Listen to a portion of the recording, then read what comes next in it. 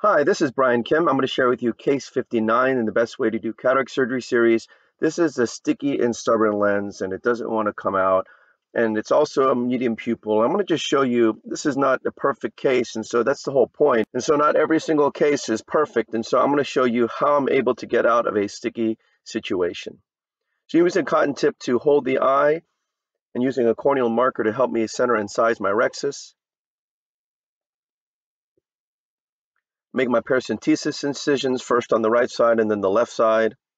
Make sure I'm flat to the iris plane, which will allow me to make a nice corneal shelf, which enables me to achieve a self-sealing corneal incision. This is the left eye here.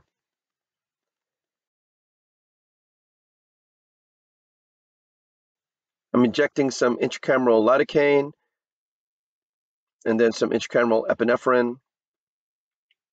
I think it did stabilize the pupil a little bit. I'm injecting some dispersive viscoelastic and using the cannula to control the eye. I do the triplanar corneal incision. I make a vertical groove, place the blade into the deep part of the groove, tunnel through the cornea using the cannula as countertraction. Once I'm ready to dive down, I turn the eye towards me with the cannula and enter. That's the triplanar corneal incision. So I'm going to go in with the T sideways, and this is the puncture style capsular rexus.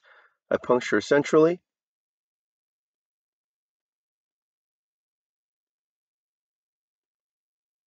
And then pull down towards me. You can see that the pupil came down a little bit. And so I'm just going to go ahead and inject some more viscoelastic.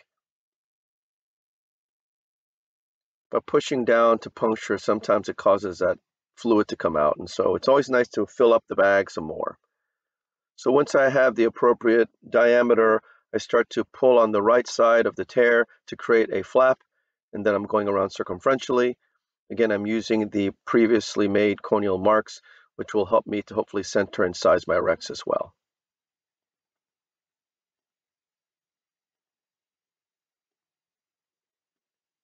So I go ahead and finish off the rexus and then burp the viscoelastic out.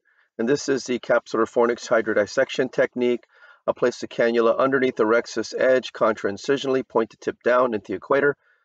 You'll get a nice fluid wave as you see here. And then I go out, decompress on the left side, and then I'll go out to the right side, pointing the tip down. And in this case, you see, this is a soft lens, it's a sticky lens, and I had some trouble turning the lens. And so that's despite a really nice fluid wave. This lens is just a little bit stubborn. I'm trying to find other areas to get a little bit of a wave. I believe I did a little bit of hydrodelineation as well. And so whenever the lens doesn't turn, with the techniques that I do, it doesn't really matter. I'm still able to disassemble the lens. It's just not going to spin like normal. So I'm just keeping that in mind. But again, when you do double chop, cross chop, and mechanical fracturing techniques, you don't actually have to spin the lens. In fact, that's why this technique is so good for weak zonules. So I don't have to spin the lens for weak zonules, and I don't have to spin the lens even if I'm not able to with the hydrodissection. I place the chopper out to the equator and then place the phaco tip vertically subincisionally, crush the lens completely in half. That's the double chop. Place the chopper underneath the right heminucleus, pulling it centrally towards the phaco tip, and then I'll crush the right heminucleus. That's the cross chop. Once I do that, I'm going to use the vacuum to lift that first quadrant up out of the bag, and then using mechanical fracturing forces, crush the lens pieces into smaller pieces, and then emulsify the lens pieces. Again, I'm leveraging mechanical fracturing forces in lieu of using ultrasonic energy. So once that first quadrant is up out of the bag, you can see here I'm trying to place the chopper underneath that second quadrant, and it's really just not wanting to come up here. And so, again, I don't want to spin the lens if I don't have to. I'm using a little bit of vacuum to pull up on that other heminucleus. I was able to use that vacuum to lift it up, and then I got around it with the chopper, and then I crushed it, and so I was able to sandwich and divide that second quadrant over there on the left side. So I lift that third quadrant now up with high vacuum, and then get around it with the chopper, crushing it using mechanical fracturing forces, and then emulsifying the lens pieces. So in this case, I'm using more vacuum to grab the lens pieces up and pulling them up out of the bag. And then once I grab them up, I sandwich it between the chopper and phaco tip using mechanical fracturing forces, and then using ultrasonic energy and vacuum as needed to emulsify the lens pieces. So it has a little bit of density. This is a sticky lens. Like I said, the bag just didn't want to cooperate. And I do feel like in these cases, it's a little bit because of the lens, but also a little bit because of the zonules. I wouldn't be surprised if the zonules weren't great in this eye. And so this is the last quadrant. It doesn't really want to turn. And so rather than try to pull and stretch the zonules, I decided to come out. And I'm going back in with a right-angled hydrodissection cannula. So I go into the subincisional space and I start to hydrodissect again. And by doing so, I'm able to kind of tease that lens piece up and remove and separate some of the adhesions between the bag and the lens.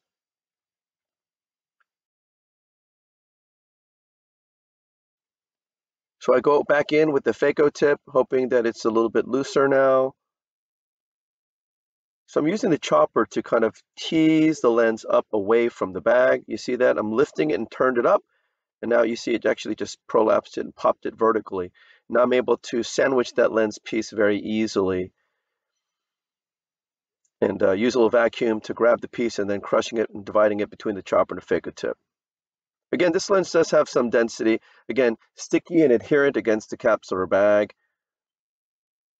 Using mechanical fracturing forces to crush the lens pieces into smaller pieces, and then emulsifying the lens pieces. So once all the endonucleus is removed, I start to remove the epinucleus from anterior to posterior. And you can see the epinucleus is pretty adherent and sticky against the bag as well. So I get underneath the epinucleus with the chopper lifted up, bring it to the phaco tip, and then emulsifying that remainder of that epinucleus. So I take the chopper out, push BSS in, take the phaco tip out, and go in with the INA handpiece. So I start to polish underneath the rexus edge. Oftentimes when the lens doesn't spin very well, once you get all the epinucleus out, I tend to have a lot more cortical material.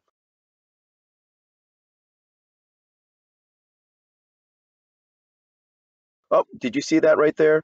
I actually grabbed zonules right there in that area. And again, it just confirms to me that in these cases of sticky lenses, it's a little bit of the lens, but it's also a lot of the bag too. So I quickly switched to polish mode. So this clearly is a weak zonular situation. I grabbed that bag across from me. Again, I wasn't even using high vacuum in doing so. And so this was a good thing that I didn't perseverate and pull on the bag or stretch the bag and try to just using brute force, trying to spin the lens within the bag. So this patient does have some compromised zonules. And so I was able to very carefully switch back to polish mode and very carefully start to remove these fine cortical wisps. And so anytime the lens doesn't spin, I don't panic, I don't get worried. You can always go back, rehydrodissect. You can use your chopper to prolapse pieces up out of the bag. You can even use viscoelastic to reposition the lens pieces so it's easily accessible to the phaco tip. You can see I'm using the INA tip in the polish mode to very carefully and tease away some of the cortical material from the bag. And you see it's puckering quite a bit when I'm on the posterior capsule here. Again, just emphasizing and reiterating that this zonules are really not that great. So I'm pulsing into the subincisional space with the cannula here. And as I do so, you can see there's a bunch of cortical material that's coming out. You saw some cortical wisps subincisionally, and so this cannula technique, by basically doing a pressure wash technique, you're able to kind of clean it off really nicely. I still have some bits there, but I'm going to go after it with the sweep. I'm injecting some cohesive viscoelastic to fill the bag, and then I'll use the sweep to go into the subincisional capsule area, see if I can polish the rest of that fine wispy cortical material.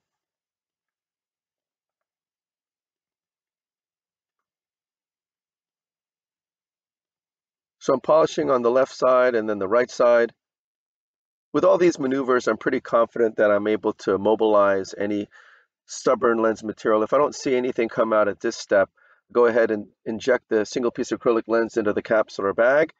And then once the lens is in place, I can use the lens as a buffer and protector and more confidently go after that subincisional cortical material.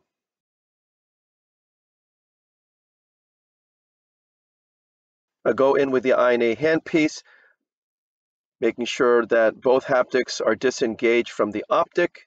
Go underneath the optic, tilting it, rotating it 90 degrees clockwise, removing all the viscoelastic from within the bag.